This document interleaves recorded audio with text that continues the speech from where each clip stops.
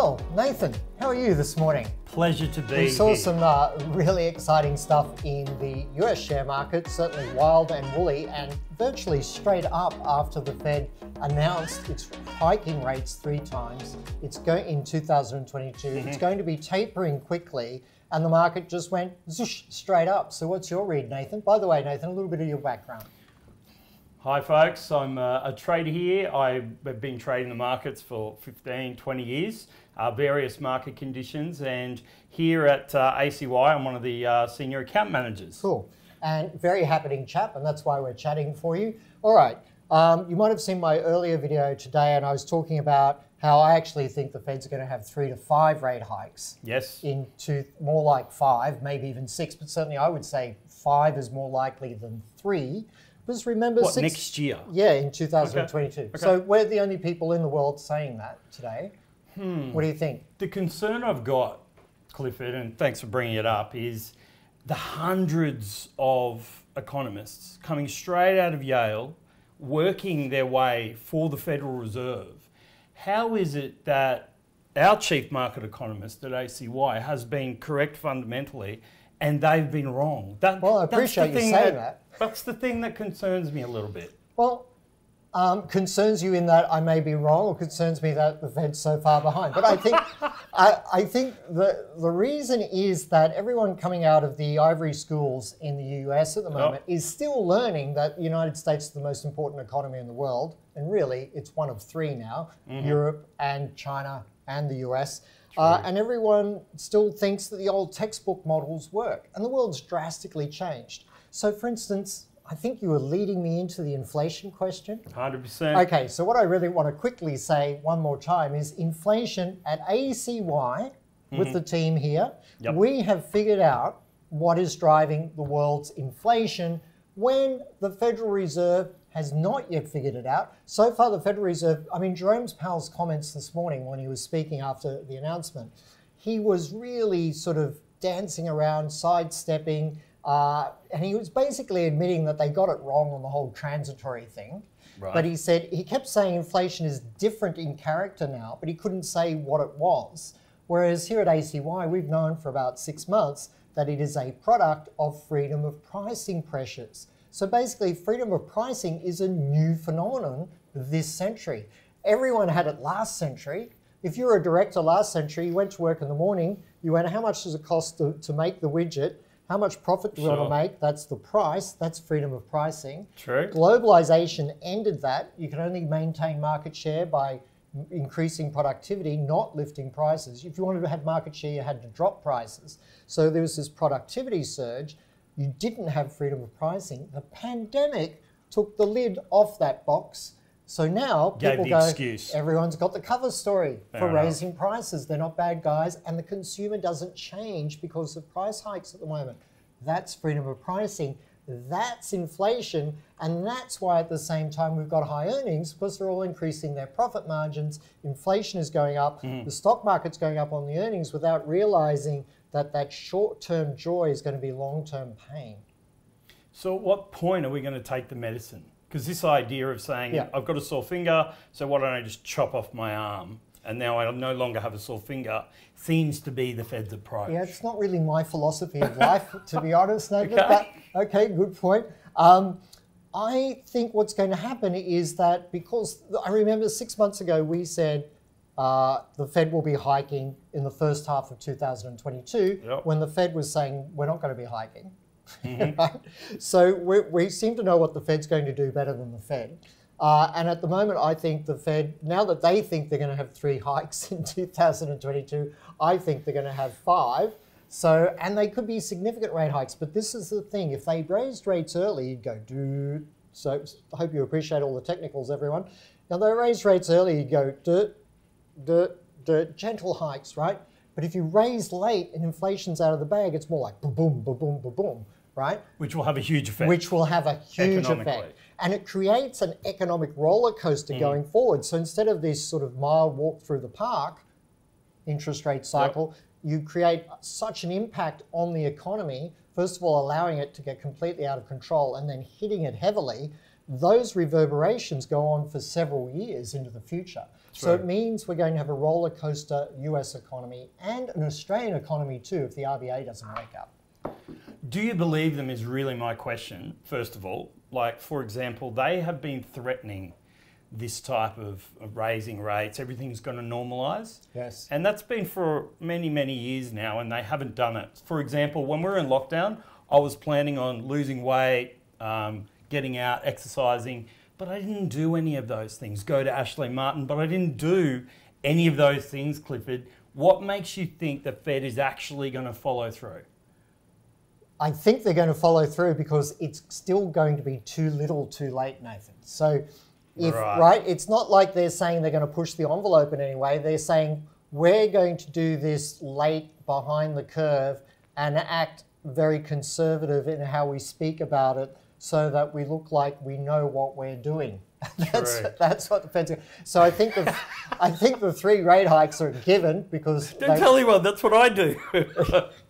So, yeah. That's that. But I don't know. Gotcha. Markets, right? Let's talk markets. How do you make money out of this? What do you think? What trades would you be looking at over today, tomorrow, or market directions would you be looking at, given what we've just seen in both the economic fundamental impact and in the price action that's occurred? Well,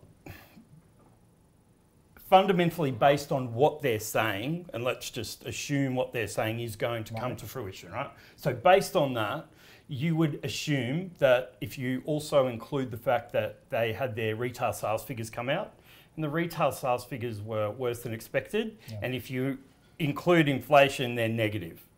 Okay, so are we going to see the rise of interest rates? Good point. And we're seeing it immediately, negative data coming out about their economy. So 2 things are happening right now for me. One, Clifford Bennett, fundamentally has analysed shorting the S&P 500, predicting a top there, and that's been over a number of months. Yes. We also have technically, but the fundamentals are telling us what is likely to happen, or should happen, and the technicals are now agreeing with you. Okay. So our own technical analysts in here, for example, Duncan Cooper, they're calling a double top reversal on this S&P 500 with oil under pressure, which is a large component that affects, say, the Dow. There could be some shorting opportunities coming up. And therefore, with inflation where it is, we could see some really long opportunities on undervalued commodity assets like, say, gold and silver. Good spot. That would like be... the pun, a good spot. No, but well I didn't said. pick it up. But well said. And I think Duncan's right on the double top, but given this rally on the Fed announcement, and that's just purely it's probably technical. going to be a triple top. Yeah. But, I still do think it's going to be a top.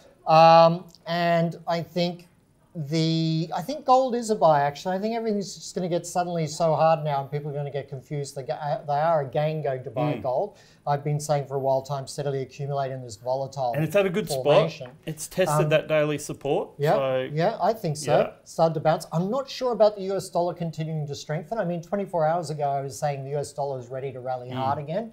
But that's looking a little bit more problematic today after that really good rally in the euro. And the Australian dollar's had a good bounce, but I think the Australian dollar, I still like selling Australia. Very Australian of me, but I do like selling Australia, both on the currency and the equities front. I think from a global perspective, Australia is seen to be problematic, given a permanent slowdown in China's economic activity, which we're forecasting. I guess coming back to your key point though, Nathan, sorry, your key question was about the outlook and growth and retail sales being soft, right? I'm forecasting a below trend US economic growth path, right? So I'm not forecasting high inflation because we're going to have strong, spectacular growth. I'm forecasting high inflation because we're going to have freedom of pricing and in an environment of a below trend economic growth path. But the inflation will become so highly problematic and entrenched that the Fed has to hike rates even at a below trend economic path. What happens then, like you say, if you look at New Zealand, for example, the New Zealand raised their rates. In fact, they're 400% higher than, say, the US's rates, yet their currency has died, like you've said. Is the potential, therefore, that the US dollar, like you're saying, could fall even if they raise rates? At the moment, I think there's so much fear in the world, of the pandemic and everything, that I don't think the US dollar is going to decline. It could have a correction here, but I don't think it's going to a sustained decline. Got you. And not a massive growth. And I think New Zealand is such an extreme example of everything these days. But New Zealand, their services sector is in trouble. A lot of their data is a little bit patchy. They're hiking rates to head off inflation, but maybe they're being a little bit too aggressive. I mean, Australia's doing nothing because we have the slowest reverse bank of Australia, Reserve Bank. And so we're not doing anything. New Zealand might be doing a little bit too much. The US has to catch up. You've got to remember Mexico, South Korea, several other countries around the world have been raising rates for a while now, and they're up to their second or third hikes. Iceland.